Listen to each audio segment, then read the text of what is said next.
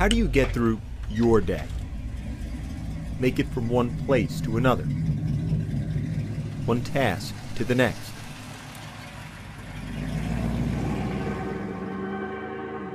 How do you do it? Every step of the way in life, there have been people that said that I can't do things, said that I couldn't ride a bicycle. There have been people that said that I couldn't live on my own, couldn't get a good job and support myself, or I couldn't go to college and graduate. I don't listen too much to people when they tell me I can't do something. There's not a whole lot that's going to stand in my way.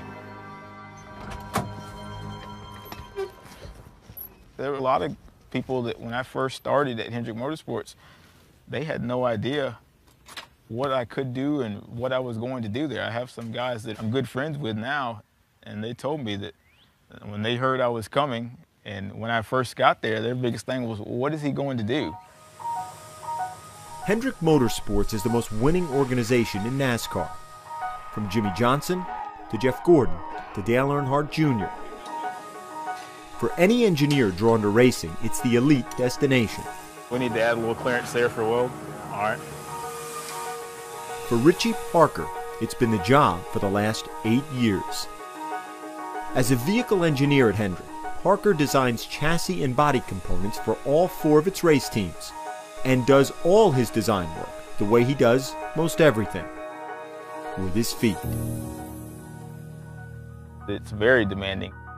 When we have somebody like Chad Knaus that comes back from the racetrack and he says he needs something next week that's going to help him win a race, then no is never the answer.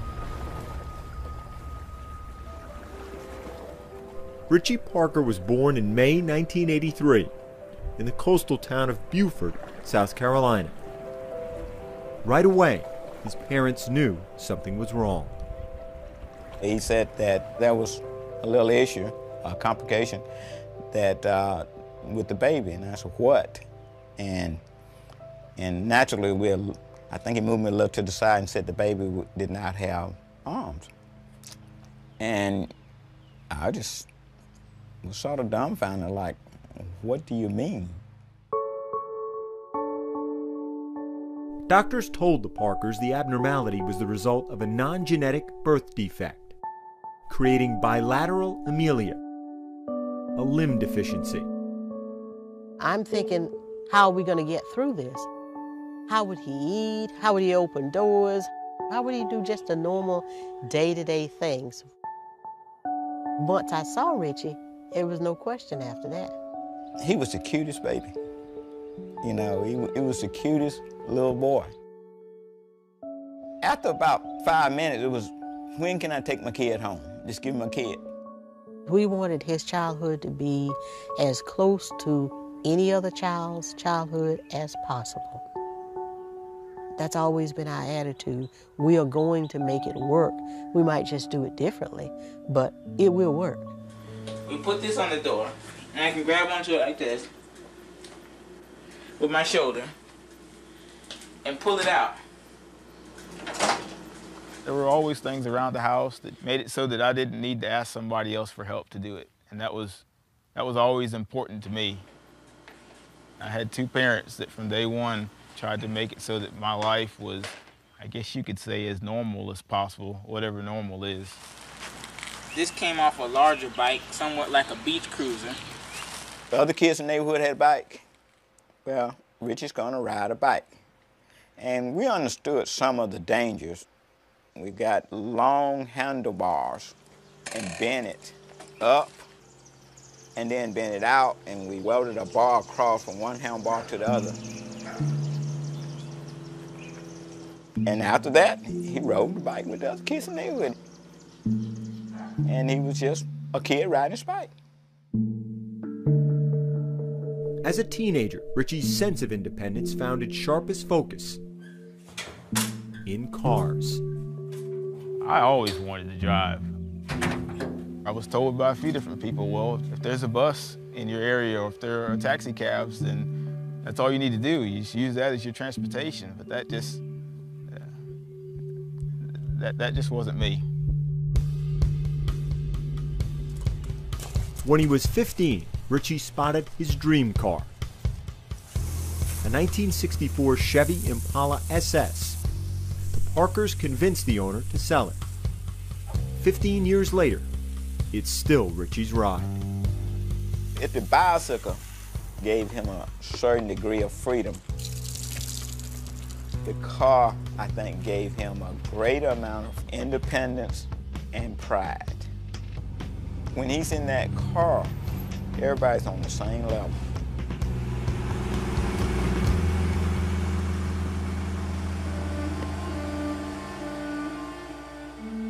In truth, Richie's entire life has been one remarkable study in engineering.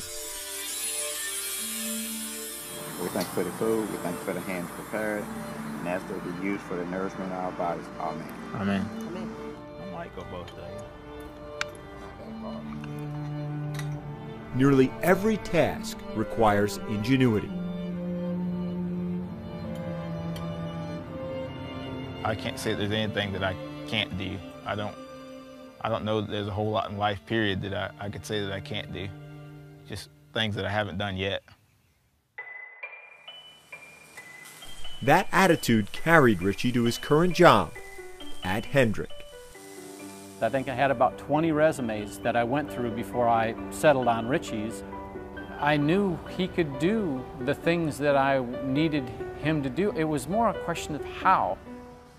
We've got a few updates that we're making to this fixture to make some of the parts more durable and more adjustable than it is currently. We sat down and he showed me how he works on the computer and how he does his design work. I write with my right hand, you write with your left hand. He happens to write with his feet. Parker's initial internship with Hendrick was supposed to last 10 months.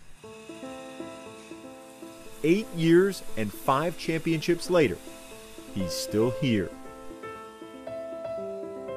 How do you get through your day? Make it from one place to another, one task to the next. Don't ask Richie Parker.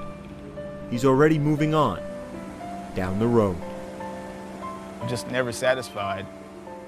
It's what drives me. I don't know where it comes from.